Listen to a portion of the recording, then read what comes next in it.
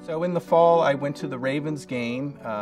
We lost, and I was leaving the game. I felt pain in my chest. I told my wife. She made me stop. We sat. It was past. The next day, I went to the pool. I went swimming. After 2 laps, I felt unusual tightness in my chest.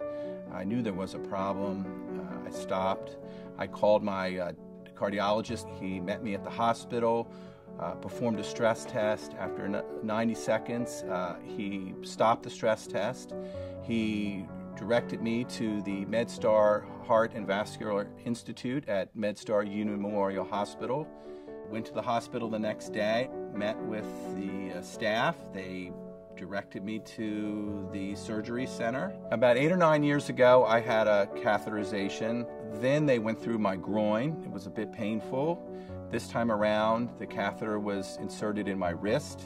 There was no pain associated with it, which decreased my recovery time, and I felt fine. About a day or 2 later, I was back to work and with no pain. If you had the same symptoms that I had, pain in your chest, I would recommend MedStar Union Memorial Hospital to anyone, professional, courteous, and I'm glad I had my procedure there.